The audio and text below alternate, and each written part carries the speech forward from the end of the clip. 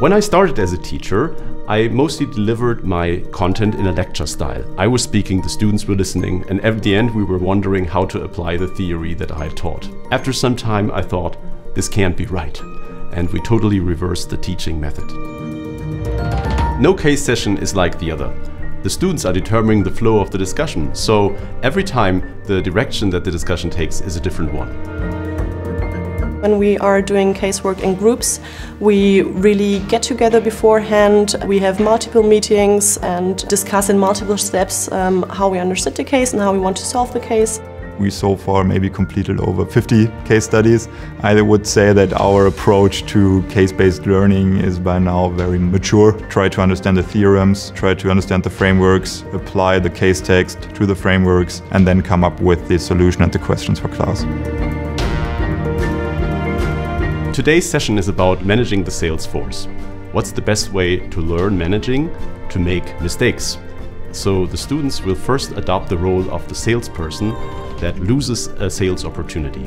We will ask why and what has gone wrong.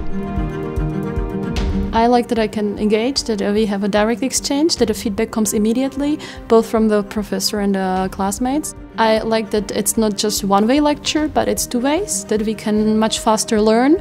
You get challenged by your mates, you can challenge your mates, but at the same way the professor is challenging your answers. But you could also challenge the professor, that's the great thing as well.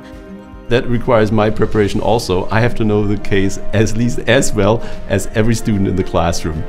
I would just like to go over with some of your accounts today because I see that you're quite struggling to get commitments from your clients.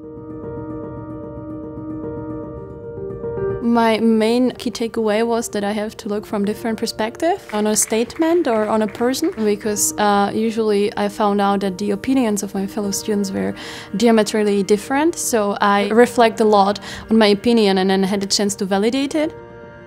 The exciting part of teaching with cases is that I learn from the students as much as they learn from me. The questions I ask are mostly the same over the years, but the answers are changing, so I actually see the evolvement of new management generations in the answers they provide to classical management questions. The most interesting part actually is when people are not of one opinion and you can openly and on a constructive basis try to get to a solution altogether. So what I like about the case-based approach is that they really go into your long-term memory and you learn how to use them and you learn to apply them much better than if you just learn them by heart and write them down. So this is what I like very much about the case-based approach here at WHU.